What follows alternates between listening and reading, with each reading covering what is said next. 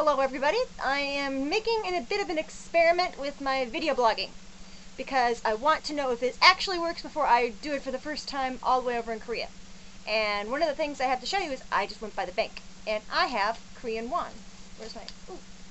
Where is my 50s? My 50,000 Korean won. I didn't lose my Korean won already, did I? Where's my other won? Oh, don't worry, they just fell to the ground. You can laugh at me over that. Okay, here we go. Korean won. 50,000 Korean won, equivalent to about 50 bucks US. So it's about 1,000 Korean won per dollar. And that's the front side.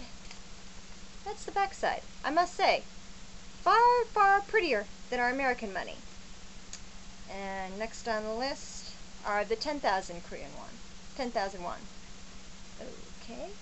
Harder to see that. That's sort of like our US dollar bill. You know, green. 10,000 on that side. And there's the other side. I have no idea what these places are, and I really don't have any clue what these people are. Postcard to the person who looks it up and finds out for me. Let's see. Next is the 5,000. $5 bill equivalent. I have no idea what this would be in euros or anything like that. I don't have that exchange rate in my head. But yeah. I found that in general, money that's elsewhere in the world, not the US, is a hell of a lot prettier than US money. And last but not least, this is the equivalent of the US dollar bill, the 1,001. And that's a funky old Korean guy on the back. Probably some sort of old emperor or prophet or some, something. That in the back. Really, quite artistic and pretty. But I'm not surprised. Right now it is Saturday night here in the US. It is Sunday morning around 7:15 over there.